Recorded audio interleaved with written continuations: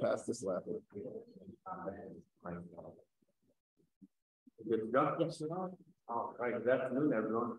My name is Patrick Tyler, I'm the City Auditor. We're here for the Board of Estimate and Apportionment meeting. The date is Tuesday, July 18, 1:34 p.m.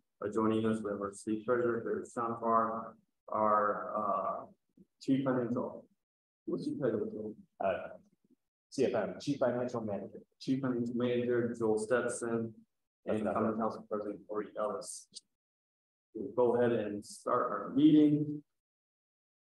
We'll start with budget transfers for 2023. Our first request is from the Budget Department seeking to transfer $500 from the Vital Stats Contractor Services line into City Clerk's Contractor Services line. And this is to cover the City Clerk's portion of the citywide pension expenses. Second request is from Budget seeking to transfer a total $3,650 from roughly 7-8 GL accounts into a single contracted services line. This is to cover citywide printer expenses. Next request is from BGS seeking to transfer $2,500 from supplies and materials into office equipment. This is to cover office equipment purchase. The next request is from police seeking to transfer $1,000 from the other equipment line to supplies and materials. And this is to correct a purchase order and use the appropriate GL. Next request is also from police seeking to transfer $45,000 from their office equipment line. 30,000 of it is going to contracted services, 10,000 is going to other equipment, and the remaining 5,000 going into supply materials. Discover expenses related to building maintenance throughout the city. Someone? No, you good. Yep. All right. Next one from police seeking to transfer $913 from supplies and materials and go into their furniture and fixtures account to repair glass panels at the South Station and purchase chairs. And our last budget transfer request from the Water Department seeking to transfer $420,000 from multiple utility vehicle accounts going into a single chemicals account. This is to replenish their chemicals account and cover increased costs of chemicals necessary for water quality. Before I move over to increase appropriations, any questions or concerns? And we were joined by Common Council members. All right, so we have a single increase appropriation.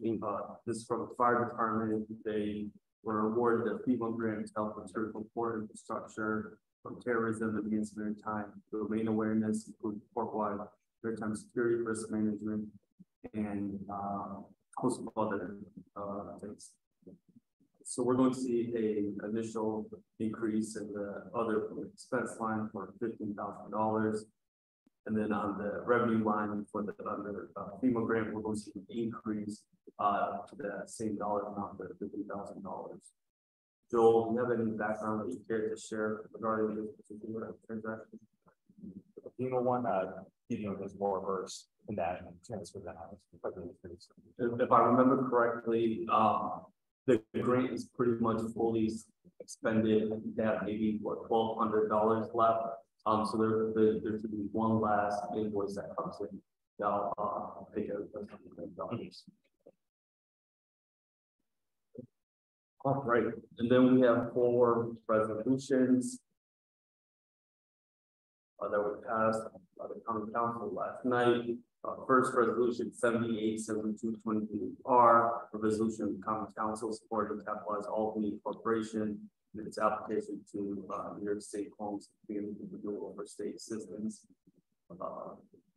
Second resolution 797223R, resolution of the Common Council supporting the City of Albany and its application to New York State Office of Parks, Rec, and Historic Preservation Environmental Protection Fund for state assistance in funding the Washington Park Playground Improvements Design Plan. Resolution number 807223R, resolution of the Common Council supporting the Downtown Albany Business Improvement District its application to New York State Homes Community Renewal for State Assistance and funding the North Pearl Street Target Area Project. Lastly, resolution number 81-7223R, a resolution of the Common Council supporting the City of Albany and its application to the New York State Department of Conservation for state assistance and funding the citywide comprehensive climate action plan. We have two councilmen with us. Do you guys care to expand on those? No. Past, yeah, everyone present, voted yes on these required for the application process. Excellent. So we don't have any other questions. Is there a motion to move that agenda? Moved by Gary. Second. Second by Corey Allen. Is there a motion to adopt the agenda? Those in favor say aye. Aye. Those opposed say nay. Motion carries. The agenda has been approved. We have a meeting. Do we have a second? Aye. Second by Corey Allen. Those in favor say aye. Aye. Motion carries. The meeting has been adjourned. Oh, yeah. Thank you. Thanks. Go back to my cold office next time. Take your jacket off when you walk out the street. I'm full of good advice. More good advice. It's got a That's not, don't do advice. It's not right.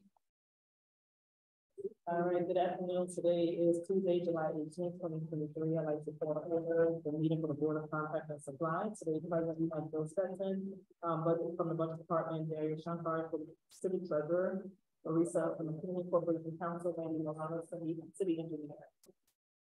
The Department of Planning and Development has offered resolved that the Secretary be authorized and directed to advertise for bid the following: Lucid Albany, a Westfield alleyway revitalization project. Bids to be received during the next Board of Contract and Supply meeting held August 22nd, 2023 at 1:30 p.m. Bid deposits equal to 5% is required. Mr. Milano has offered the following: resolved that the bid for the following new bidder be accepted and the contract awarded to them for at the price before the price specified in their proposal. They being the lowest qualified bidder and theirs being the lowest qualified bidder, that the mayor is authorized to sign a contract on behalf of the city. This project was the Upper Madison Avenue Sidewalk Improvements Phase 2 in the amount of $563,613. The following resolution was offered on behalf of Albany Water Board. Resolved that the Albany Water Board approves change order forward to the 2022 lead service replacement project contract with Peter Luigi and Rose Contracting for the amount of $33,526.71. This will decrease the contract amount to the new value of $1,665,159.43. There's no change to the contract completion date of October 31st, 2022. 2020 should be 2023. Motion to accept the agenda. Second. All those in favor? Aye. Aye. Motion to adjourn the meeting. Move. All right, I'll second. All right, thank you, everyone. That concludes today's meeting. Thanks. Thank you. Record time. Record time. You are kidding.